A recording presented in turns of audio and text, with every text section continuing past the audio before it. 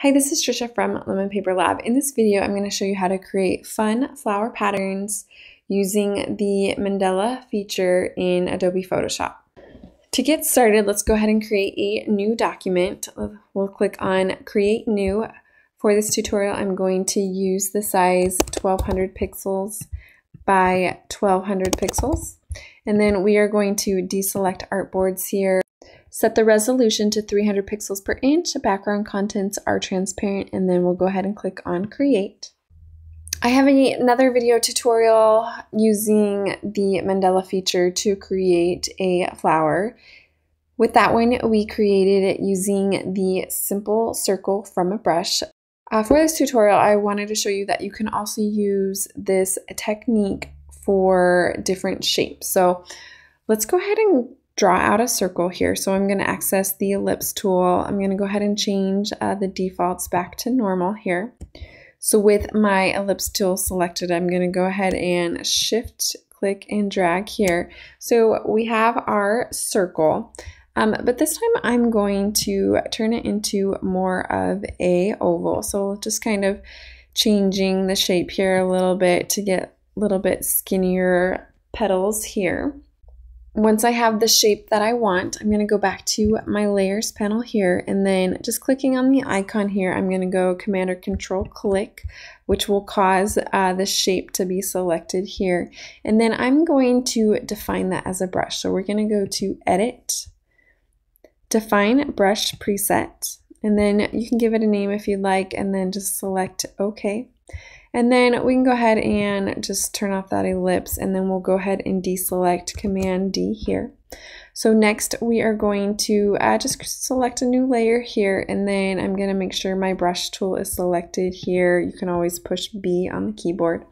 And then we are going to go up to the Mandala feature here by clicking on the icon that looks like a butterfly and then selecting Mandala.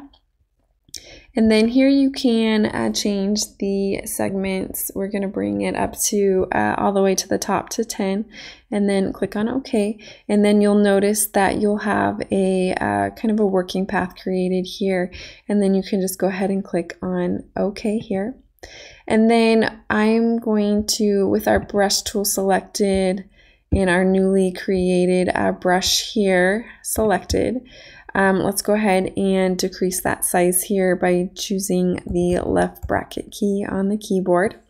And then we'll go ahead and just go ahead and click on it, and then it will create that symmetrical repeat of that oval shape here. So we'll go ahead and select that there. So clicking back on the butterfly icon, we'll just go ahead and turn the symmetry off here. And then what I want to do is I'm just going to just use my brush tool and just kind of fill in that area so it is solid. I'm going to create a circle for the middle. So using our ellipse tool here, let's go ahead and change the color so we can see it when we create it. So shift click, just dragging it out.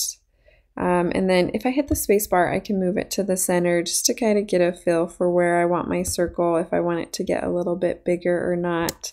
And then we have our circle here. Now that we have our circle where we want it, I'm going to go ahead and click on this layer. We're going to go Command or Control click, and that's going to highlight the area around this circle.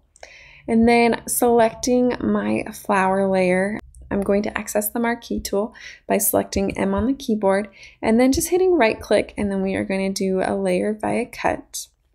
And then I can get rid of these small circles here, and then as you can see, we have a cutout of our flower here. I'm going to go ahead and just get rid of these layers here, and then I'm just going to convert this one to a smart object. And then let's go ahead and turn that off for now. And then let's create another flower shape here. So we'll access the brush tool again by selecting B on the keyboard.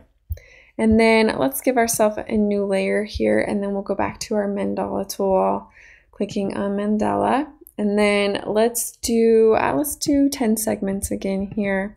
And then we'll access selecting OK, and then we have our brush, and then we still have our oval shape here. Let's go a little bit smaller, and then let's go out a little bit further here, and then select there. And then the color of it doesn't matter at this point, but we have the blue selected down here. And then we can go ahead and turn that symmetry off. And then I'm going to turn this color black just for the visual of it. So hitting the icon here to lock the transparent pixels.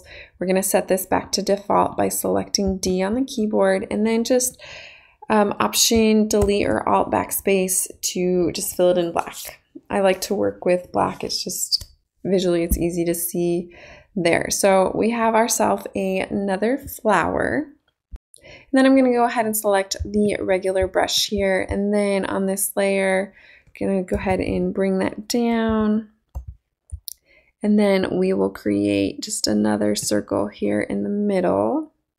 With that layer selected, I'm going to go ahead and turn off the lock icon here, and then just with that layer selected, I'm just going to draw another circle in the center to complete my flower here. So with this flower, let's go ahead and convert that to a smart object as well. So we will have that selected with the Move tool, V on the keyboard. Let's go ahead and just bring it down in size a little bit here. And then we'll do the same for this one. So right now we have 2 flowers that we can create a pattern with. Let's go ahead and turn on our pattern preview mode by going to View, Pattern Preview. And then I'm going to zoom out, Command or Control, and then just the minus sign here. And then let's drag one of these flowers to the corner, and then just center one of them there. And so we have 2 different flowers and just kind of a simple repeat here. So let's go ahead and just change the colors here. So we'll add a solid color adjustment layer for the background. And then I'm just going to use a color palette here that I have. So I'm going to select this dark color here. And then let's go ahead and do the same for this flower here. I'm going to use another solid color adjustment layer, selecting my blue color here, and then creating a clipping mask by hovering between the 2 layers, Option click to create that clipping mask there. And then we'll do that one more time, a solid color adjustment layer, and then selecting my final color here, creating the clipping mask, which you can also do by right clicking and then select Create Clipping Mask. And then I have my pattern here.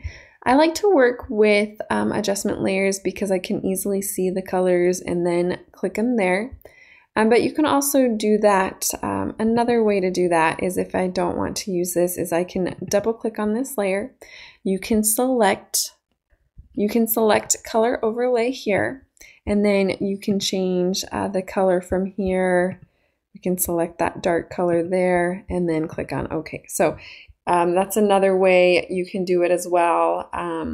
But I tend to like to use the clipping masks here. That way I can visually see it without having to double click into the layer there.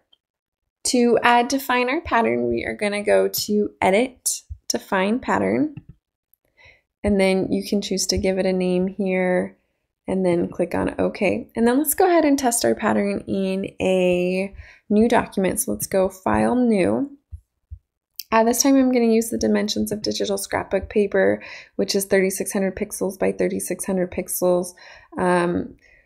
We can leave artboard selected here, resolution of 300 pixels per inch, and then background contents we can leave as transparent with RGB color mode, and then click on Create. And then for this, I am going to use a pattern adjustment layer here, and then we'll bring up our patterns panel here. If you do not see this, you can access it by going to Window, Patterns, and then I'm just going to select my newly created pattern here. And then if I want to scale it down for this dimension here, I can double click on it. When this dialog box is open, you have the option to move it around if you want to change the orientation here. If you want to get back to the original, just click on Snap to Origin. And then you can even you can change the scale here. So let's go ahead and try 50%, make it a little bit smaller there. And then you can click on OK. As we can see, it is a seamless pattern here.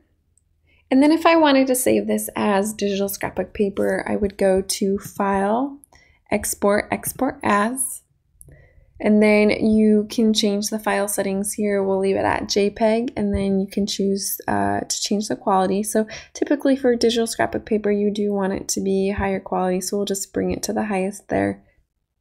As you can see under image size, we are 3600 pixels by 3600 pixels. And then I just like to select embed color profile, and then you can click to export your pattern. Thank you for watching this video on how to use Adobe Photoshop to create a flower pattern using the Mandala feature. Thank you for watching this video. This is Trisha from Lemon Paper Lab. See you next time.